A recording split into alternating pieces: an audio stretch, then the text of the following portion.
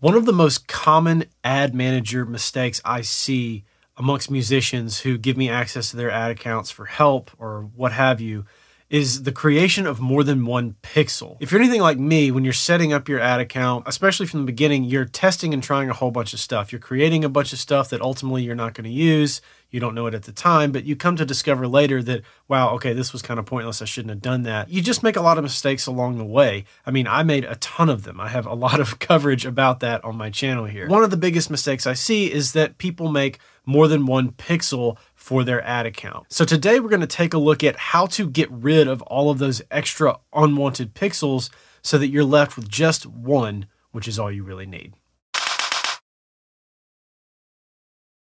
Now, if you're new here, my name's Tom, and on this channel, we talk about music marketing, branding, business, and a host of other stuff that's going to help us move from making music as a hobby to making music as a business. And today we're going to take a look at how to delete old Facebook pixels from your ad account. Now, before we dig into it, let's answer this question.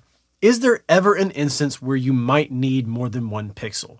The short answer, no, not really, but I'll dig into it a little bit. Let's talk about some cases where the argument could be made that you might want to have an extra pixel. So let's say you're a musician, and odds are if you're watching this video, you are. Let's say you're a musician and one of your pixels is used to send traffic to Spotify, send traffic to your artist website, send traffic to your merch store as an artist, and all the things that have to do with you as a musician and artist trying to send traffic to various places that's all related. But let's also say you really like to cook and you have a website about cooking and you want to send traffic to that website, but you want to use the same ad manager. Well, in that case, you would want to have a second pixel because you don't want to combine those two audiences. You want to silo those audiences out. So the people who are listening to your music, buying your merch, coming to your shows and all that are not likely to be the same people who are trying to watch your cooking videos on YouTube, let's say. But going back to my original answer, do you need more than one pixel? No.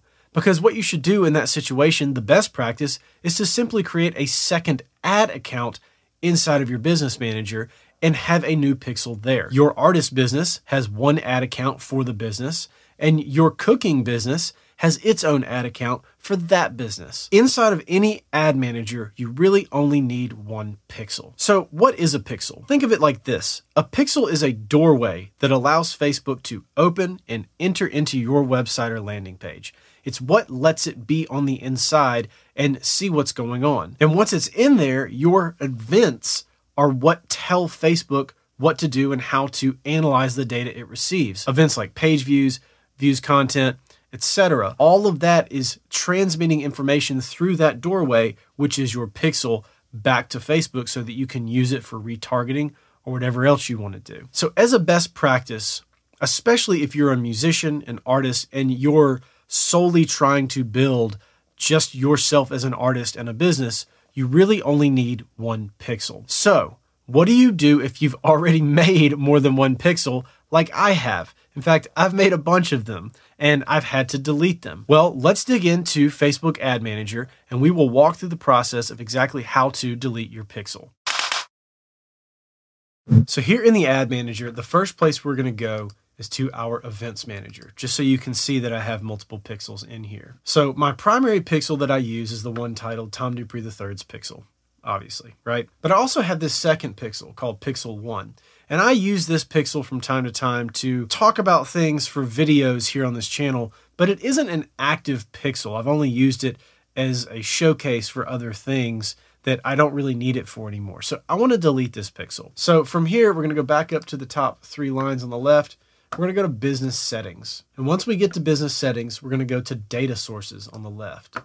And then we're going to select Pixels. And from here, we have all of the pixels that are associated with this ad account. And you can see I have a second pixel here that is associated with this ad account as well. This is one that I've technically deleted. Now, as an aside, when we're talking about deleting your old Facebook pixels or unused Facebook pixels, technically you can't permanently delete them and remove them from everything forever. But what you can do is adjust the access to it so that you don't see it in your Events Manager as a selectable pixel, nor will you see it in your ad creation process. So you basically decouple it from your ad account, but it is still going to be available inside here. Now you can rename it in here. You can put things like unused or do not touch or whatever, so that way you know it's been deleted, but it's gonna stay in this window. So the good part of that is if you ever need to come back to it, you ever need to fix anything or find anything, it will be here. So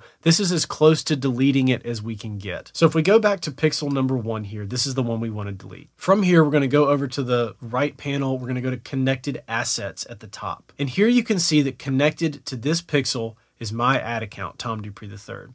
So to remove this from my ad account, I'm going to click delete. And it prompts me to say remove Tom DuPree III from pixel number 1 as a question. I'm going to click confirm. And there we go.